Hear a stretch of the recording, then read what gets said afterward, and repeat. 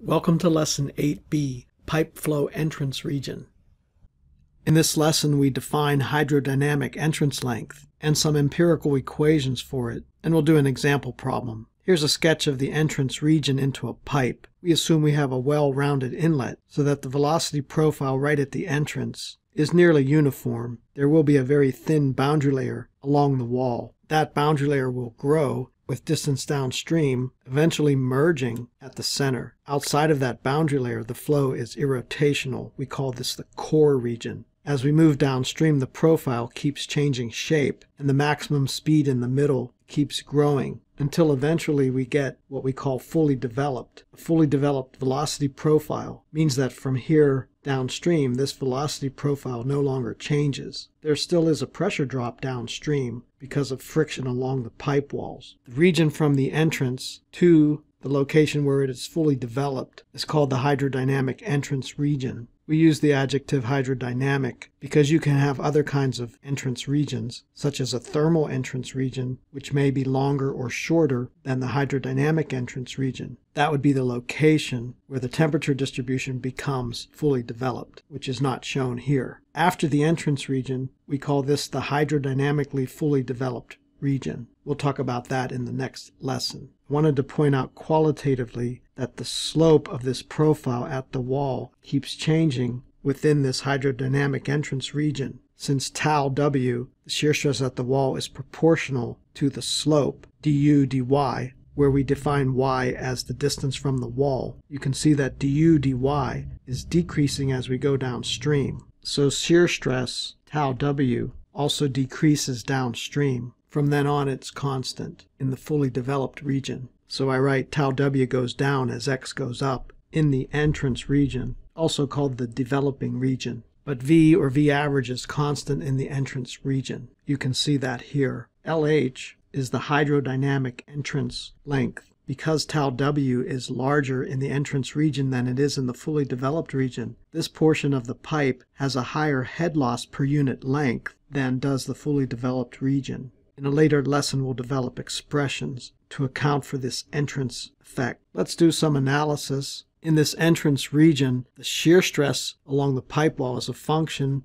of rho, mu, d, v, epsilon, and x, where we've dropped the average subscript as we've done previously. V is the average speed through the pipe. Let's use dimensional analysis to generate the relationship for shear stress. Recall from a previous lesson, we did this for fully developed pipe flow. We had tau W as a function of rho, mu, d, v, and epsilon. And dimensional analysis yielded the dependent pi was F, the Darcy friction factor, is a function of Reynolds number and relative roughness epsilon over d. In this case, we had n equals 6, the number of variables, j equal 3, the number of repeating variables, therefore k equal 3 pi's. Now we add x to our list of independent variables, since tau W for the entrance length depends on x, as I've shown here. So here we have tau W is a function of rho, mu, d, v, epsilon, and x. So n equals 7, j is still 3, so we expect 4 pi's. We can do this one in our head,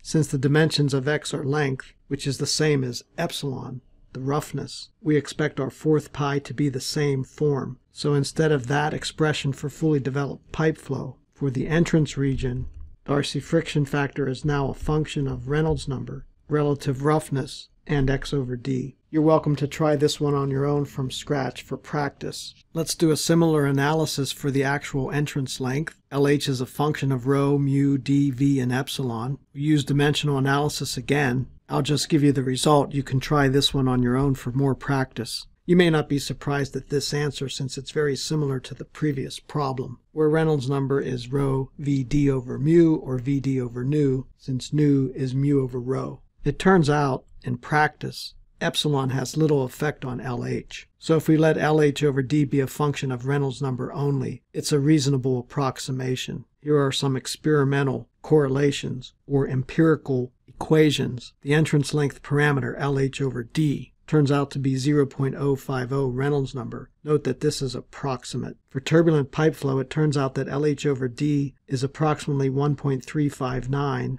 times Reynolds number to the 1/4 power. These are rules of thumb or ballpark estimates for entrance length. Now let's do an example. Water flows at a steady average speed through a long pipe with a given diameter and length. We'll assume we have a nice well-rounded inlet so that we have an entrance region like we sketched previously. And the entrance length will be some portion of this pipe length. We're asked to find the percent of the pipe length that can be considered fully developed. That would be this portion, downstream of the entrance length. Well, first we must determine whether this flow is laminar or turbulent, so we calculate the Reynolds number, Re equal Vd over nu. We plug in the given values, being careful with units as always, and we get about 1.44 million as our Reynolds number. This is much greater than 4,000, so this flow is definitely turbulent, and thus we use this empirical equation. We write it as LH equal 1.359 Reynolds number to the fourth times D. We plug in our Reynolds number and our diameter, and we get LH is 11.973 meters. By the way, this quantity turns out to be 47.141, which is LH over D in this equation. In other words, the entrance length is approximately 47 pipe diameters. That's how long it takes for this flow to become fully developed. But the actual pipe is very long, 1.8 kilometers. So the percent of the pipe length